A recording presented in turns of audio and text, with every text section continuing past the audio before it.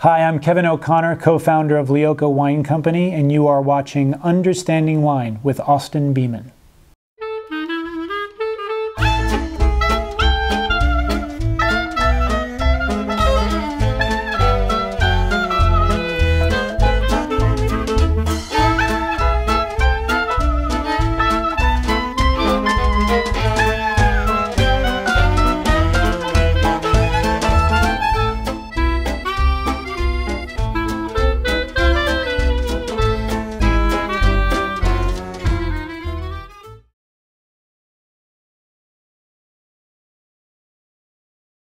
It really means that you have an environment that you make wine in, and then those grapes come into the winery. So on those grapes, you have yeasts. All right, they're on the grapes themselves. They're there from the very beginning.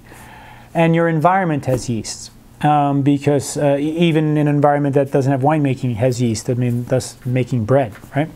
There's yeast in the air, which allows the dough to rise. The thing about natural yeasts, as opposed to, taking in grapes and hitting them with sulfur to kill everything, and then inoculating to induce fermentation with a yeast strain or a cultured yeast, is a very sort of manipulative, heavy-handed, in our philosophy, way of making wine.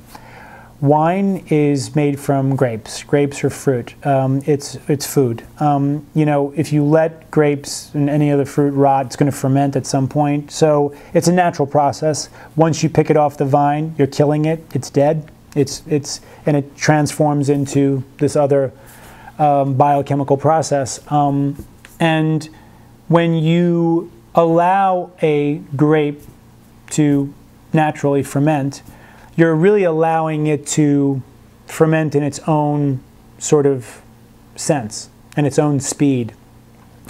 You could have, and I'd like to sort of dispel a lot of things about this because there's a lot of misconceptions. You could have an alpha yeast in your environment that's going to win that yeast battle.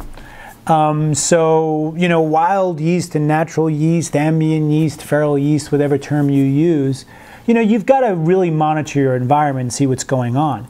In a winery where a lot of different grapes are coming in, there's a lot of grapes being processed, there's going to be a sort of a biochemical warfare in that winery. So you have to be really on top of the activity in your winery. And we are. And we continue to.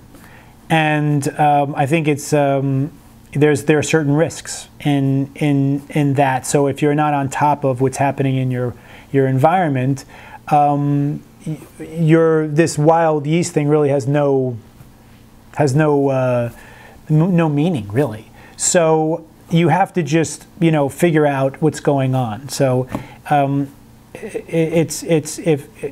if you have a dominant yeast strain, that's going to dominate most of the grapes that come into your winery, if you're going natural. So this is why a lot of winemakers don't want to deal with this environmental issue, and they're going to just basically dial in this culture for this lot or this cuvee and this one for this one, and they just want to sort of be a little bit more in control. And I understand that because it's very important to keep things consistent, and if you're building a brand, you want to do it consistently.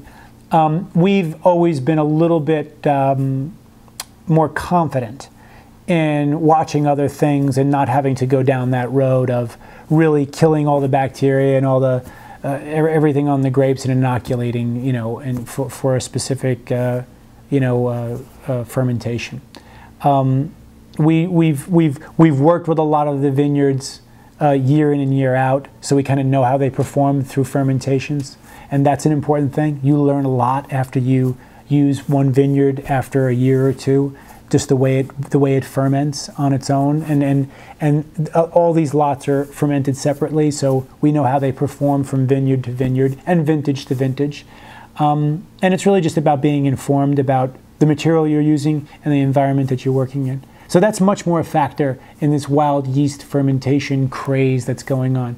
And there's a lot of things about natural wine that should be dispelled, and I encourage your viewers and every other wine drinker to do research on it and get an informed opinion, because it's not just about one way.